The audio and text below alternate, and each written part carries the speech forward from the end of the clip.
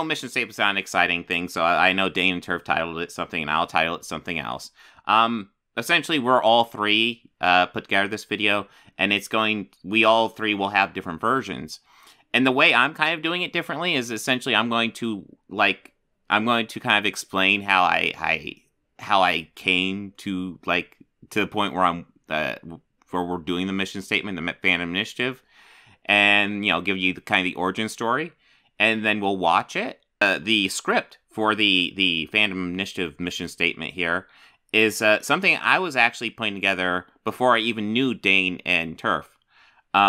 Because my original mission statement video, which is still the trailer video on my channel, that was fairly popular, and I was like, okay, maybe I should do some sort of follow-up. I wasn't exactly sure how to do a follow-up. And, how exactly to do that follow-up didn't even become clear to me until I met Dane and Turf, and we started doing this Fandom Initiative thing, and I just learned more about exactly what it was that we're dealing with these anti-fans and their networks. Yeah, so essentially how it ended up working out is I told Dane and Turf, hey, I have a cool idea for a mission statement for the Fandom Initiative, and at first they're like, we don't want you to put too much work into it if it's not going to work. And I told them, hey, guys, I'll throw together a couple pages, and if you guys don't like it, we can junk it. If you guys want to edit, you can edit it. But I'll throw together a couple pages of a mission statement. So that's what ended up happening. I shared it with them, and they loved it, and they contributed quite a bit to the script, actually. So, there's quite a bit of their words in there too. It's not just my script. My script is like a second or third draft, and then once they came on and we got to 4 or 5 drafts really. And then, and then Dane edited it, because I remember it being well, do we want to edit our sections? And Dane was like, I have an idea, I want to edit it. It's like, okay. So Dane put together. So that's the thing. I know what this is at the script level, and I know my own recorded parts, but the actual edited final piece, I do not know. I do not know what this mission statement is going to be like. And I know some of you guys have probably already seen it. I'm excited to see what Dane did, because I like I said, I've seen little clips of it, and it's fucking gold. But yeah, let's check this thing out.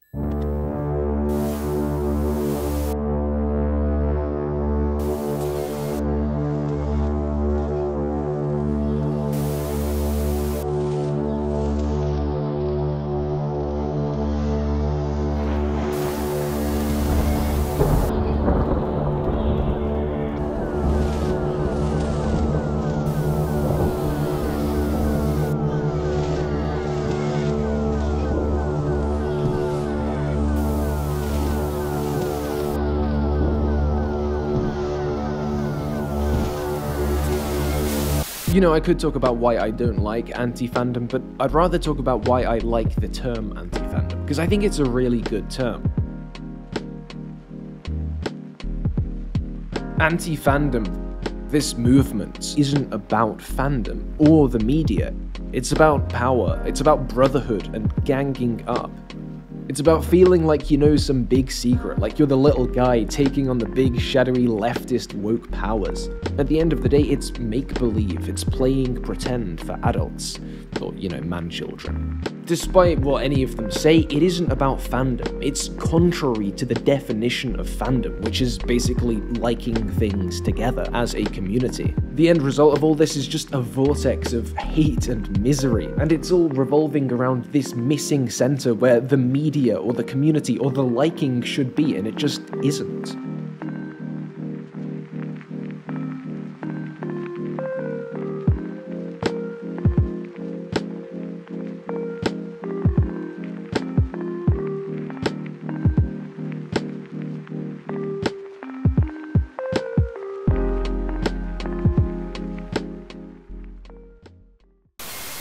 Oh, it's the stunning and brave. Oh my god.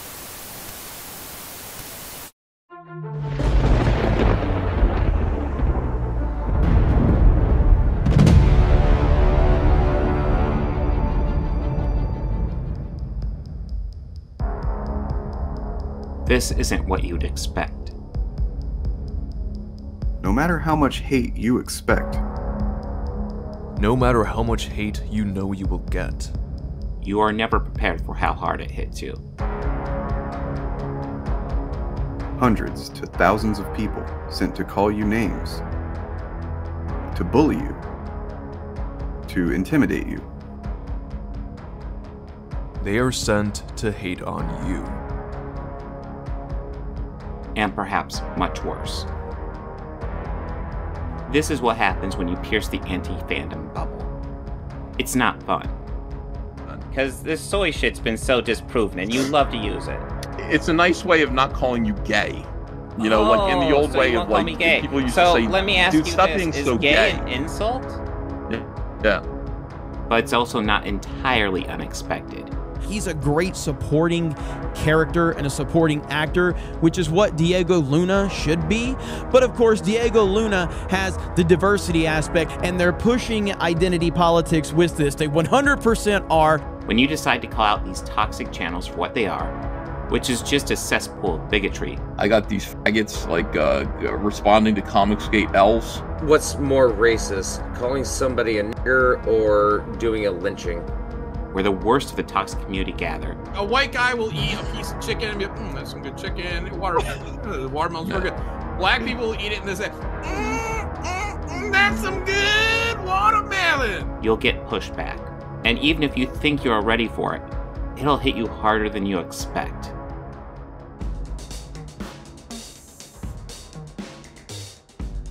When many big studios made it clear that they would be making an effort to be more inclusive with their projects involving more women, people of color, and members of the LGBTQ+ community, most people had our reaction. Nice, it's about time. Largely done just because public opinion had shifted so far into supporting this that they can't ignore it. We don't delude ourselves. It's done for money. But it's a step in the right direction. You take the wins where you can, and then continue to push for more. But that's not what these channels push for. They want art to go in the opposite direction. And make claims like, keep politics out of it, identity politics, PC, SJW, pandering, tokenization. The message. Sacrificing story for agenda, or the current grand catch-all, woke. The truth is, these are all buzzwords, used to dog whistle and hide their true meaning, and it all boils down to the same thing, hatred of women and minorities. Hello, I guess I just want to have a little chit-chat. Something that's been on my mind lately, over cynical reviews of pretty much non-consequential media. I'm not even sure I'll call it cynical, as more bashing. A lot of it's based off of perception of like representation and all that stuff. You hear these buzzwords and you hear them all the time. Man, just trying to sit down and enjoy something. You know, when you sit there and try to have that experience, it kind of takes you out of it. It kind of ruins the experience. And the truth is, if you look down the road, did your life change that much over one show, one movie? No, it's just a moment in time. Thank you. And I hope you all have a good day. They have a memorial to George Floyd. This is Ryan Kinnell, an alt-right YouTuber. He's the perfect example of the most insidious, toxic type of anti-fan. George Floyd Memorial! With Ryan is Alex Stein, employee of Glenn Beck's Blaze TV and far-right propagandist. Ryan made a lot of videos about the She-Hulk series on Disney+, many of them before the show ever came out. And yet he really only had one thing to say in every video. Seems like nobody really cares about She-Hulk. To promote a garbage series that nobody gives a fuck about, they're using this character and his reveal, his in-costume reveal, in a show no one cares about to get people excited about a show that no one cares about. This is not how a fan behaves. It's also not how a non-fan behaves. If he's not interested in the show, why does he talk about it so much? Well, his interest isn't in the show itself, it's how many clicks he can get off of telling people that nobody cares about the show. These YouTubers pump out this repetitive, specifically worded content every day, always focused on anything they can call woke. The effect it has on unsuspecting regular viewers is indoctrination. Seems like nobody really cares about She-Hulk. They oversimplify the topic, They use emotionally charged and loaded language that elicits animosity every single day. This is how the alt-right and the far-right have successfully drawn regular people into their politics for several years now. This content is not age-restricted. They're using this character and his reveal, his in-costume reveal, in a show no one cares about to get people excited about a show that no one cares about.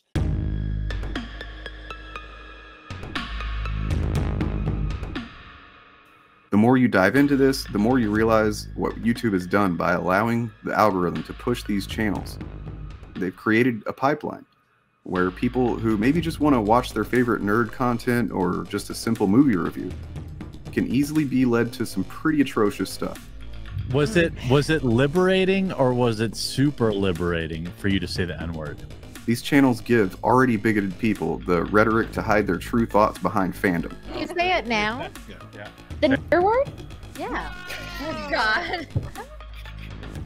Those who otherwise might not be hateful, it molds their views to the point that they actually think that they're just being logical. When the Little Mermaid trailer released and there was news about backlash to her being cast with a black actress, that's driven by these guys. Anytime a Marvel movie comes out, these people will say MCU, as if to say that somehow women are taking over and therefore ruining it. The backlash to the Obi-Wan Kenobi show and the recent Lord of the Rings shows. Data studies connected that backlash to these YouTube channels.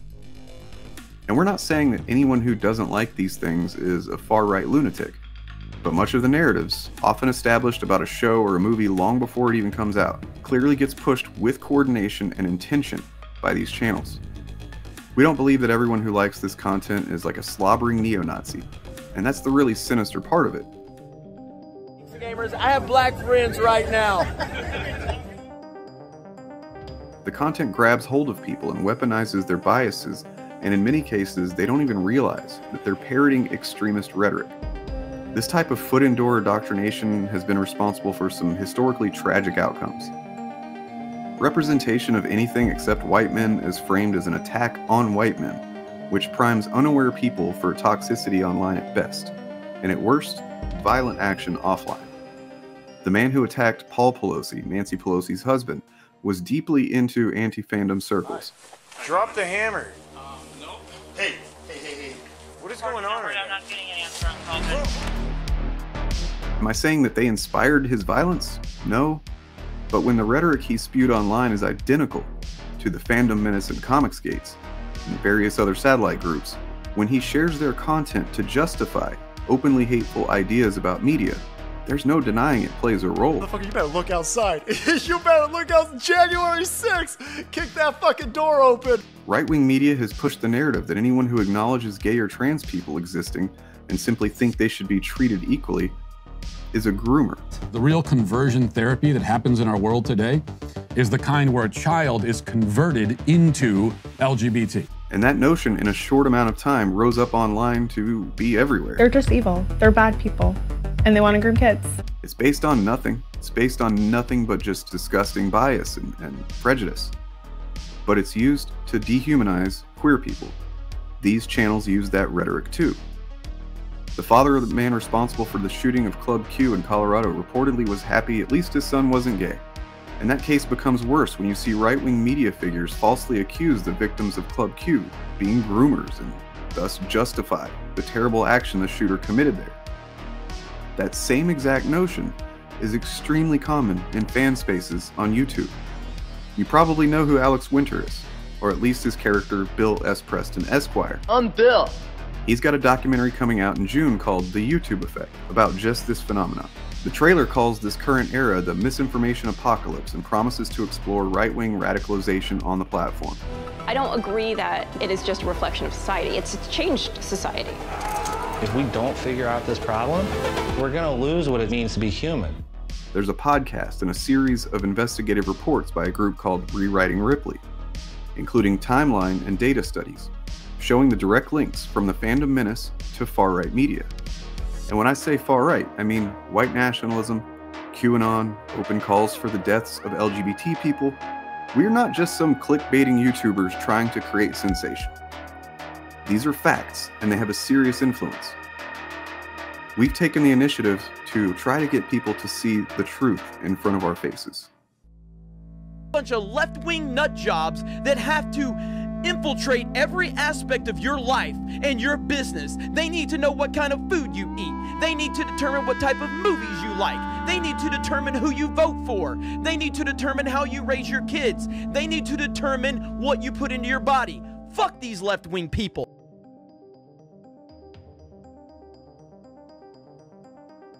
These channels aren't actually fan channels upset about politics in their movies.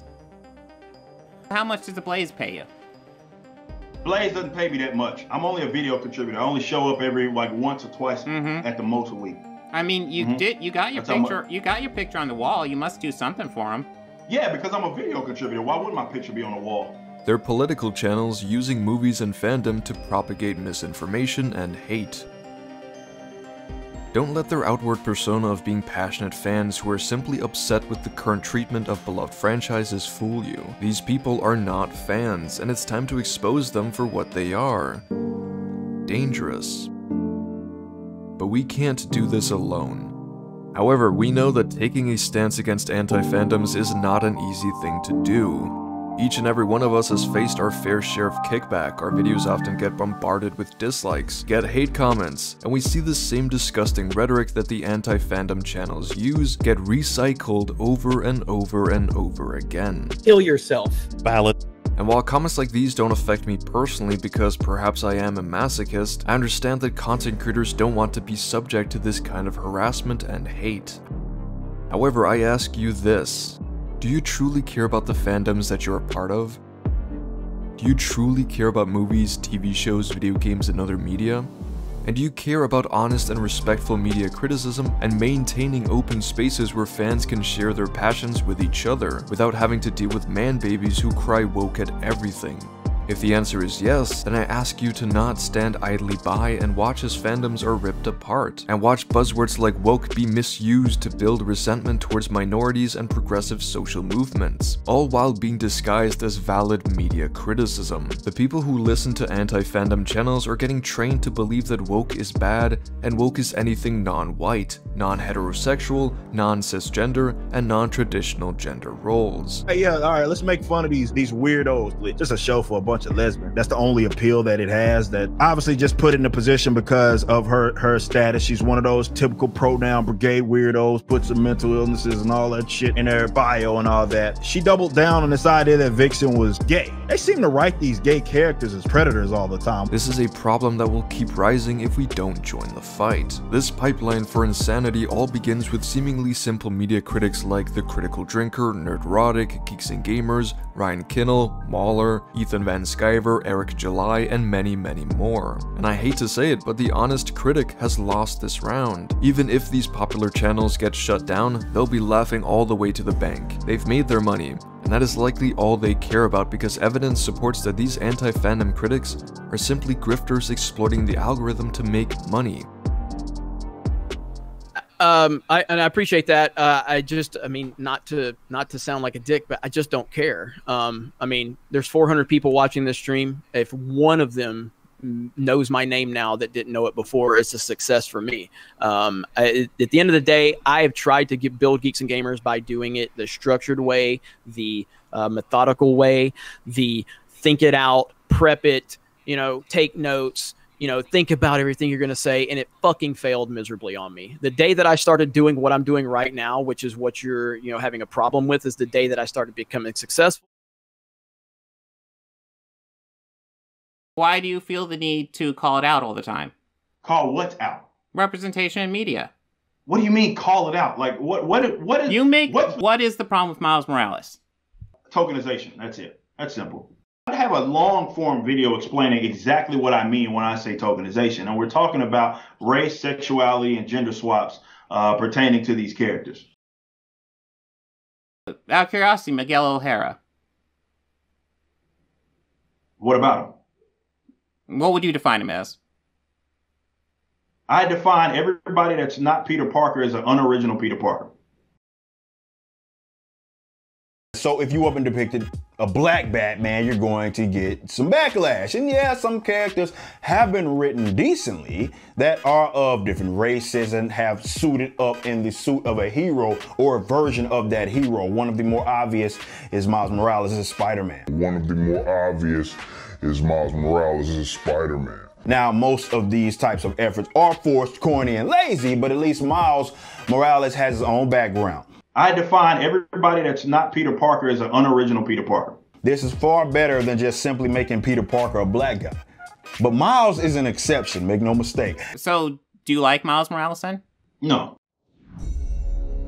They don't care about the effect they're having, but please don't misunderstand me. These channels are still right-wing, even far-right at that. They still believe that Trump should be president. They still hate progressive politics. They still hate seeing people from any minority play a significant role in their media. These people are inherently political, despite their appearance of being apolitical fans who just want politics to stay out of their media. However, their content is still disingenuous. They do this almost purely to make money. They don't care about the fandoms they claim to be a part of. They couldn't care less about the media they claim to love. They don't actually want anything to change, because if Hollywood stopped being so-called woke, then these channels would lose their source of income, popularity, and relevance. As fans, they rarely ever talk about the things that they actually enjoy, and on the off chance that they do, it's often to bring down something they hate. These people have no integrity, there's no consistency to their ideology or their content, and there doesn't need to be, because it's a mind virus intent on corrupting the brains of the people who watch. Anti-fandoms are detrimental not just to the media and fandoms that we love, but also to the outside world and the rhetoric and ideologies they spread. And listen, you don't need to like The Last Jedi, you don't need to love every new MCU movie. You can still think that there are examples of disingenuous diversity from companies aiming to take advantage of political movements that often result in shallow progressivism and tokenization. These things are fine. We can discuss this respectfully as fans. However, that's not what these channels spew. The anti-fandom is hateful. They feed on outrage, and they're dangerous. But these things come in waves. The critics who were big when I started on YouTube were Chris Stuckman, Red Letter Media, Jeremy Johns, Screen Junkies, Your Movie Sucks, Mr. Sunday Movies, CinemaSins, and many others I am certainly forgetting. Think what you will of them. They actually talk about movies instead of turning the review into a 10 to 15 minute lecture on wokeness. I was on YouTube when these Phantom Menace channels stood up, making their non-stop parade of videos attacking Ghostbusters 2016. Brie Larson, The Last Jedi, Captain Marvel, they are coming faster and faster, with Obi-Wan Kenobi, Rings of Power, and She-Hulk, all this past year. There's an effect in social psychology called the bystander effect. The idea is that so many people see something happen and don't do anything simply because they assume someone else will take care of it. The individual decides their action is unnecessary because surely someone else will address it. But the bystander effect is when everyone assumes this. When everyone assumes this, nothing gets done to fix the wrong. I watched thousands of hours of bad political videos rise up to prominence, and I ignored it, assuming that free speech would resolve this, and the best ideas would naturally rise above the chaos. How wrong I was. So love us or hate us, one thing is certain, we are not backing down. There needs to be a counter voice to provide an alternative to the voices that dominate these social media platforms.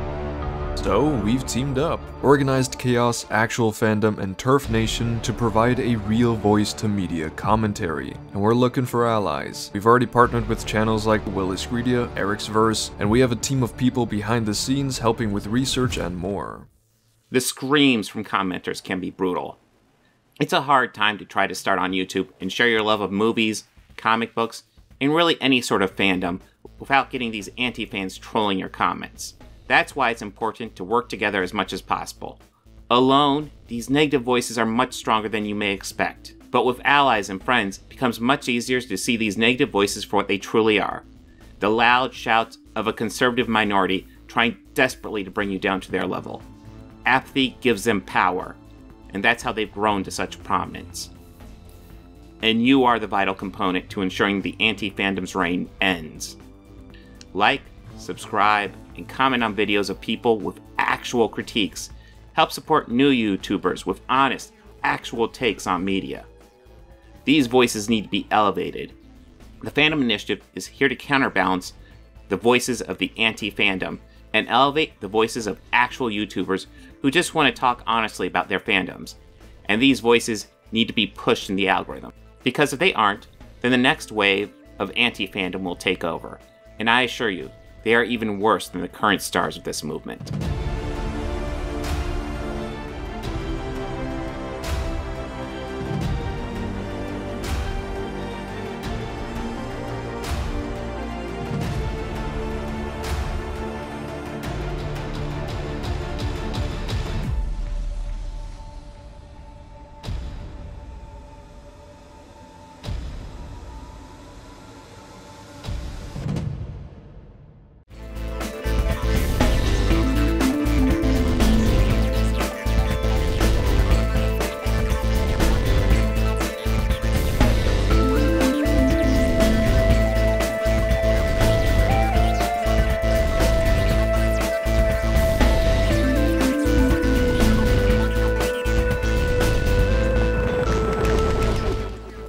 Books, records, films, these things matter.